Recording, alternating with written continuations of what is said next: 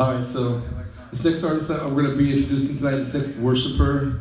You will be absolutely delighted. And she's a singer-songwriter who wants to spread the message of hope to the lost and love to the lost and brokenhearted. She's a keyboardist and backup singer for the urban folk band Welcome Home. And if my desire comes true, she'll sing the Little Birdie song. It's not called the Little Birdie song. It's called Just Be, but it's a very Disney-esque song. So if you can imagine if a Disney princess were to get radically saved, that's this young lady right here. Now she has some grit and some jazz and some other stuff in her too, so I don't want to downplay any of that, because she's a vessel that's used by the Lord, and every time she opens her mouth, just you're going to be inspired with the singing that comes out, the words that she's going to speak from her heart, from God's heart to ours. So let's just give a big welcome to Ashlyn and Nicole from Los Angeles, California.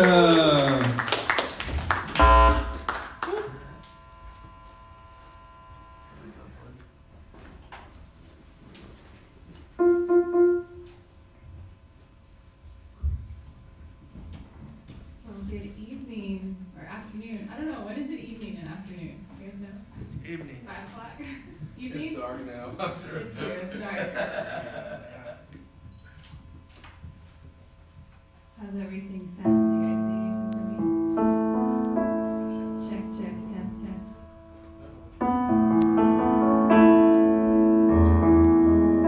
Check, check. How do you guys see the vocals? Quiet? It's a bit quiet. Test, test, test, test. Well, I just have to say I'm really thankful to be here. And I'm thankful for you all just coming out on a Saturday to just fellowship and worship. I've been part of Red's Room for a while, since we started it, and it's been a lot of fun online, but this is the first one I've gotten to do in person, and as Brad saying, meet him in person, so it's pretty special to just, see it through all the online times, but get to worship again in person. Test, test, test. Well, I know these last couple of years have been tough.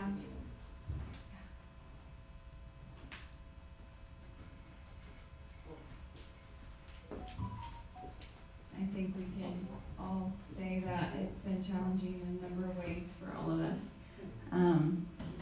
Test, test, test. There we go.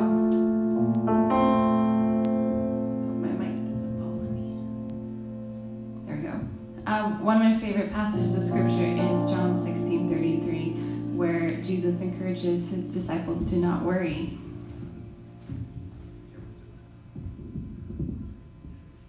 Thank you. I think that's good. I guess if I start doing this, you'll know. In John 16:33, he encourages them to not worry that he's going to go away, and he promises that he's going to give his disciples the Holy Spirit. And he promises though, in this world you will have trouble, but he says, take heart, I have overcome the world. And that's a promise that we can choose to remember today. So this is an original called Believe. Let my melody soothe your soul. Let my peace clear your mind. Let this promise fill your life.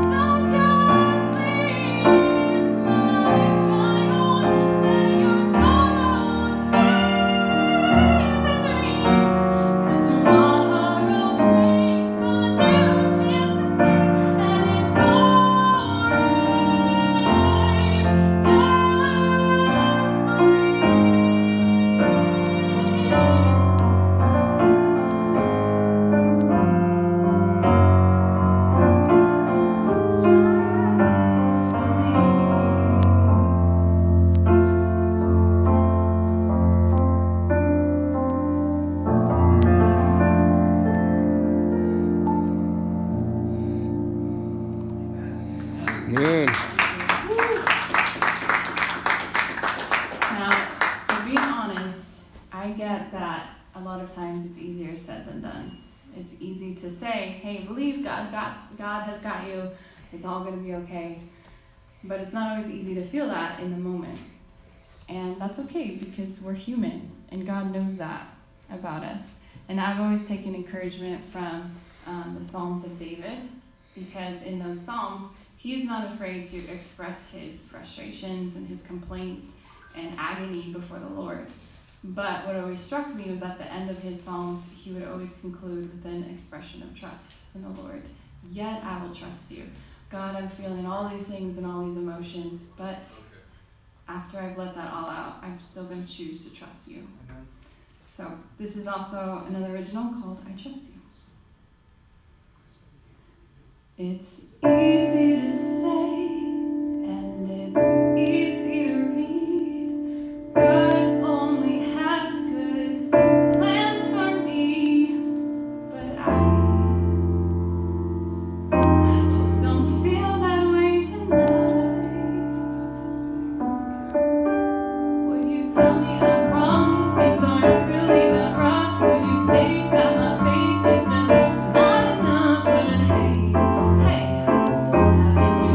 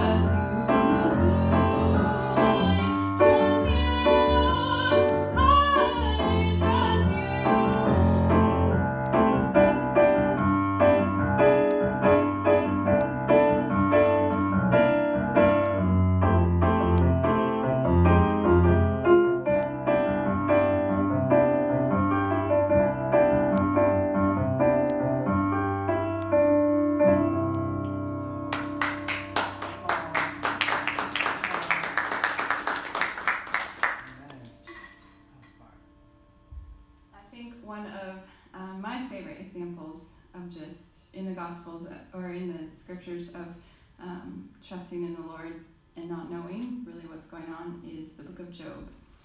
And if you've ever read that book, you know that most of it is made up of Job just expressing his complaints and his anxiety and just questions for God, because he goes through all of these really difficult situations. He loses his property, he loses his family, his kids, and eventually his wife and his health. And he doesn't understand why. He thinks, like, I've been faithful to God all this time. Why is this happening to me? And then Job's friends also speak up, but they don't offer the greatest advice either. And before his wife dies, she says, obviously God's not in your life. Curse God and die. Like, what's left? And what's amazing is because Job has no idea what's going on behind the scenes.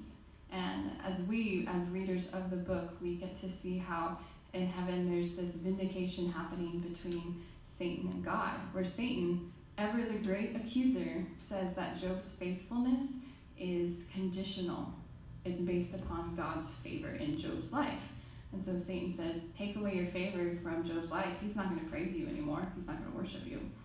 And that's a great accusation that goes against the very sovereignty of God and what he's about.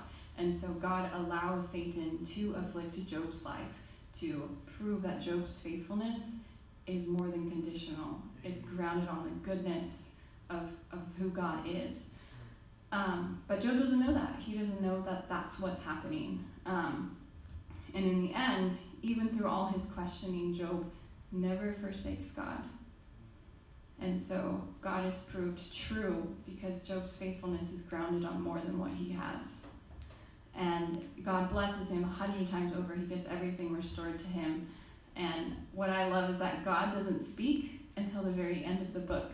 And I think it's like the last 2 or 3 chapters of just God kind of putting Job in his place. And it's like, who are you, O man, to talk back to God? Like, where were you when I formed the foundations of the earth?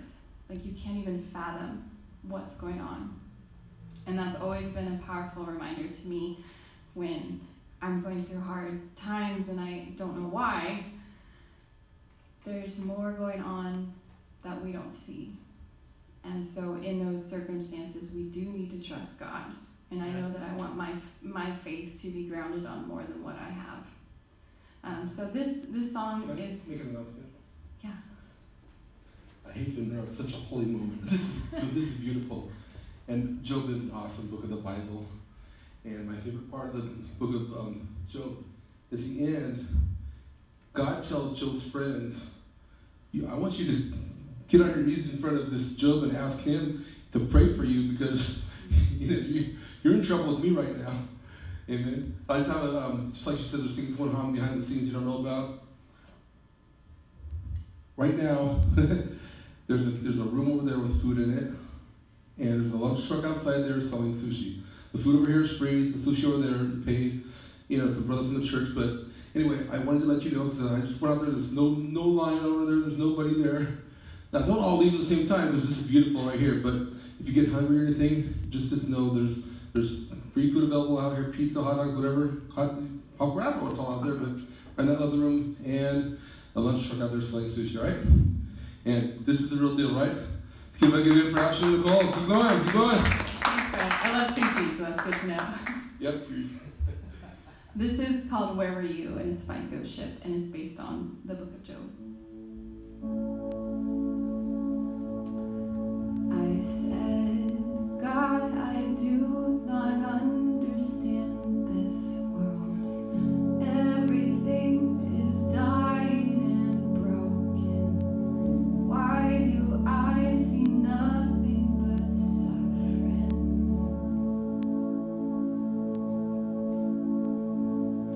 God, I'm asking, could this be your plan?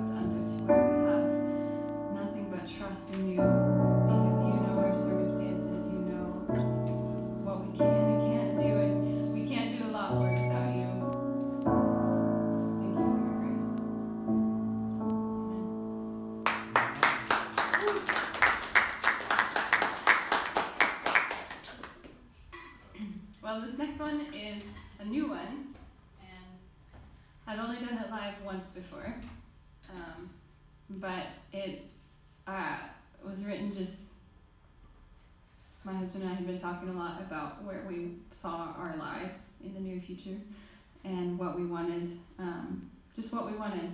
And something that really came to us both was how we didn't want to be comfortable in our faith. And we've seen that, in people who can be comfy Christians, or, just kind of like coasting through life until they meet Jesus. But it's been on my heart a lot that I want to thrive. I want to more than just survive this world, but I want to thrive and live for Jesus. And I understand that means embracing discomfort. Get it. Amen. So this is a piece of my heart being vulnerable with this song, but maybe it will resonate with you too. This is called Uncomfortable. Looking around at all the walls I built to keep me safe and sound, away from what could harm me. I know this isn't where I'm supposed to be. This false security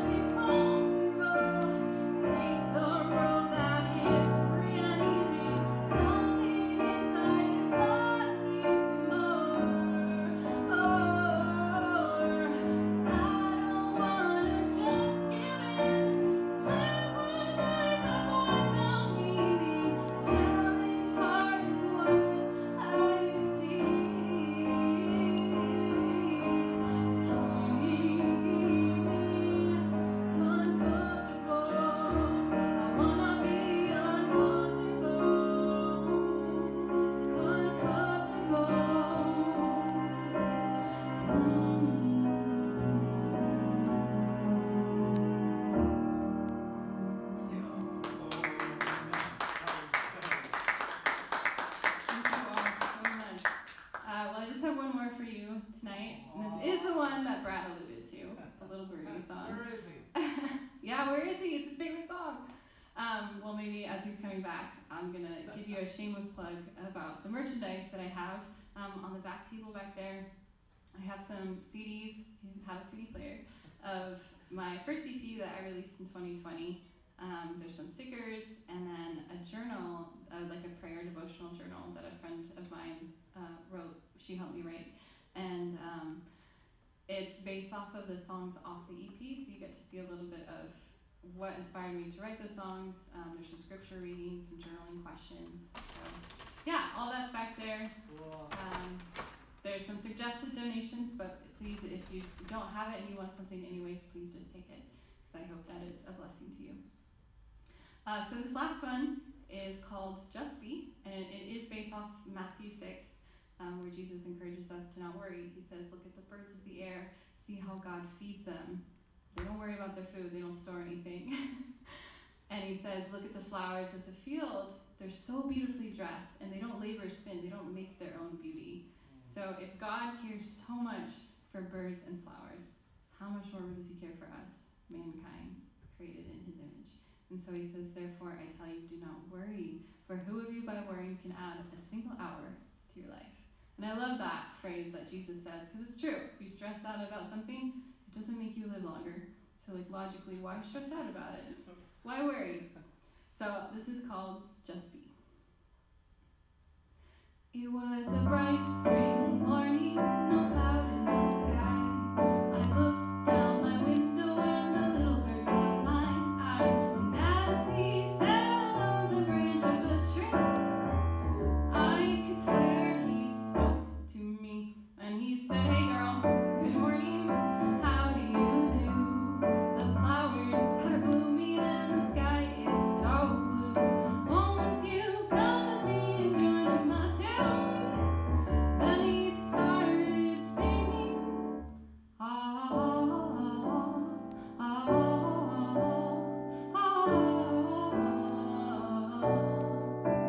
There's breath in your lungs, life in your heart. What more do you need? Why worry, just be.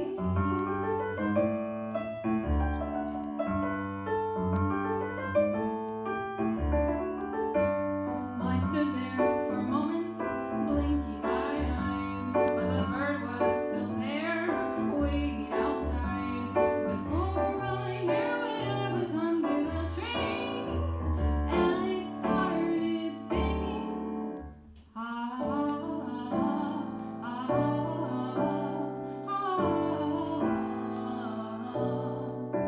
There is breath in my lungs, life in my heart. What more do I need? Why worry, just be.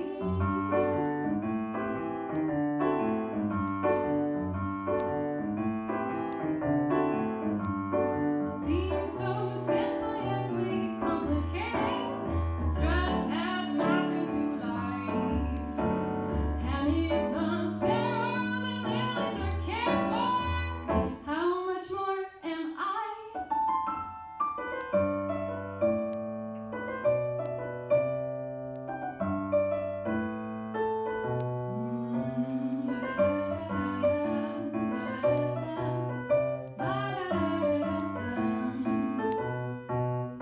There is breath in our lungs, life in our hearts. What more do we need? Don't worry, just be.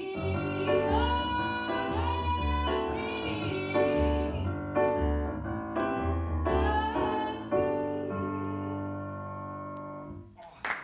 Thank you all so much.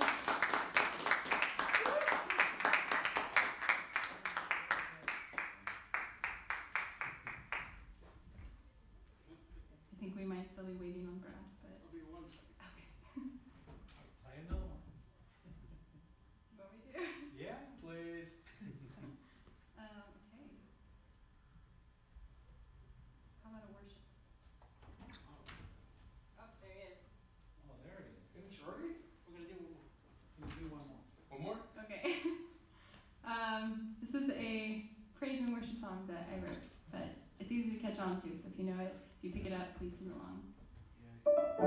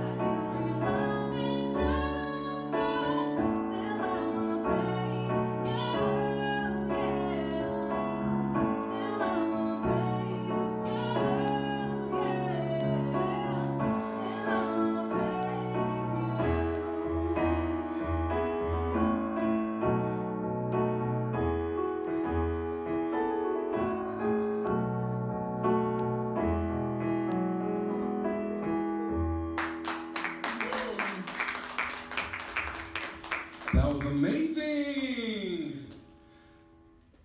And I heard that you guys did an encore. Where were you? Yeah, she played your bird song, man. The bird song is the best, isn't it? I want to cover now. Can we take like a, I know, we do like a karaoke version, you play and I sing. Sure? It's not no fun. We turn it off. All right. Well, let's give another big round of applause for Ashlyn and Nicole. Wasn't that amazing? And we are about to have up our next artist, and she's going to transition and make sure that she's able to get them on stage, and then she'll come join me for an interview in a moment. Yay! So, while we're doing that, I'm going to step over here. And our next artist is going to begin setting up, and I'll go ahead and introduce him. So, Ashlyn, can you help them make sure that they're good, and then we'll come over here and interview you. Okay. I'm looking forward. Who's going? All right, so is everybody having a good time tonight? Yeah! Just letting you know that sushi truck out there, there's no one out there in line. They're waiting for customers. All right, so this is our second concert in the last couple months here at Vermont Avenue Baptist Church. And we have other venues popping up. Pastor Phil Burno's church is opening up for us to do a concert in February. And Red, what's the date for February? February, the date? Pastor Phil Burno's church. February 19th, we're going to have another live concert there, Lord willing. So it's beautiful that even though that God has provided this avenue during the pandemic, that we also have the opportunity to not only meet up online on Zoom, on Facebook Live, but we're actually able to do real concerts now. So I'm extremely blessed about that. Red Stainbrook, can we just come, can you come over here just for a second so we can just say thank you to you?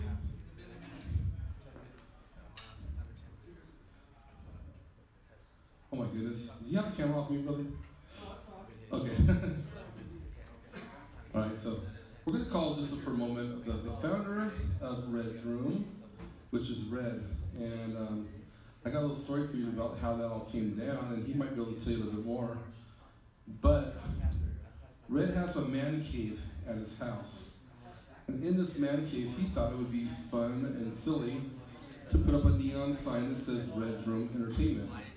He had no intention of starting something. But all of a sudden, this pandemic came down, and what happened? Did the Lord speak to you? Tell me what happened at that point. You had the sign in your room that says Red Room Entertainment, which was just more of a man's cave prop. But then what happened from there? How did this become a reality?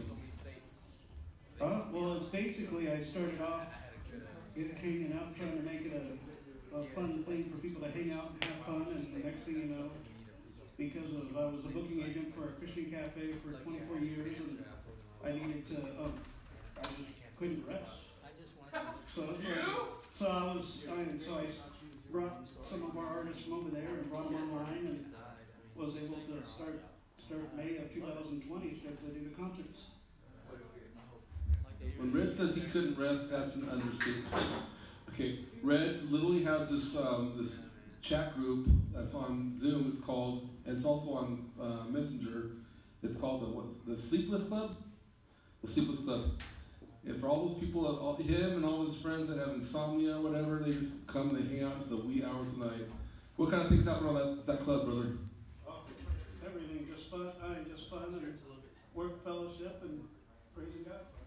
We do goofiness, jokes, but also like prayer requests and pray for me and this and that, right? Awesome. Let's give a big hand to Red Stainbrook for starting something so that God's been using internationally now. And we're going to call up our artist now. Thank you, Red. Woo! Ashlyn, Nicole. First of all, let me shake your hand. It is a pleasure to actually meet you in person. I feel like I know you.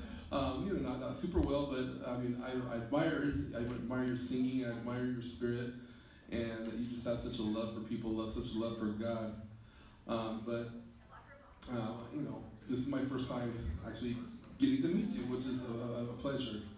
It's an odd thing that we can meet somebody through a video venue long before I ever actually know them, which is really cool in this day and age. But what what got you into singing the kind of songs that you sing for the Lord? What got you into that? Well, it's definitely been a journey because I did start songwriting when I was like 8, and then going through a lot of things in my like teenage years, early 20s. A lot of my songs were a bit more like somber, I guess, and a little bit darker. And then I think it's just a transformation in my life and in my heart. And I was studying jazz music a little bit too at school, so I remember one day thinking like I want to do more with this, and I want my songs to worship the Lord and not just be from my depressive or like agony that it used to be. And yeah, I can't really say how it happened. I really think it was just the Spirit moving in me and moving my hands, and sometimes I still don't know what I'm doing, but I really believe that God really is the one that's writing behind the scenes, and I'm just the vessel. There's something special about making yourself available to the Lord. Amen. Just think about Jesus. He would go and, tap a tax collector on the shoulder and say, "Come follow me." He'd go tap some fishermen. He doesn't go to the, university level people with masters and the doctors necessarily. Not putting down if you have a doctor. I have a master's. But that doesn't qualify me for serving the Lord. What qualifies is being a student of His Word and being filled with the Spirit, being filled with His love and whatever, which you more than qualify. But it's a beautiful thing to serve the Lord, and sing from Him. I know that in my own personal experience. But when you were a child, like 8 years old, did you already know the Lord? I grew up in a Christian family. Went to church, went to Sunday school, and I feel like I knew God, had that kind of foundation. But I wouldn't say that I really started following the Lord for myself until I was a teenager. I went to a church summer camp, and the theme was on 1 John, just walking in the light. And I was going through a lot of stuff during that time, but I felt like God was really telling me, Ashlyn, I have so much more planned for you if you would just follow me, walk away from this dark part or this emo stage that you're in, and just walk in the light, walk with me. And I decided then and there that I didn't want to just be a Christian or from a Christian home or the Christian girl, but I wanted to live for Jesus, and I wanted to know what it meant to be a follower of Jesus, just like the disciples were. And it's been a growing process, obviously, ever since then. But yeah, I would say I had a foundation as a kid, but it wasn't until I was a bit older that I really made the decision myself. I don't know why this analogy just came to my head, but you know how in a train you have the engine, and you have a bunch of cars, you have a caboose, whatever, and it's like they have the engine and they have your parents were the next car, and then you were hitched to them. And God says, okay, it's time to take them out of the way for you hitched directly to me. And I think in every person that grows up in a Christian home, you have to do that. You have to say, you know what? It's not me following my parents who are following God. It's me having my own relationship, my own connection with God directly.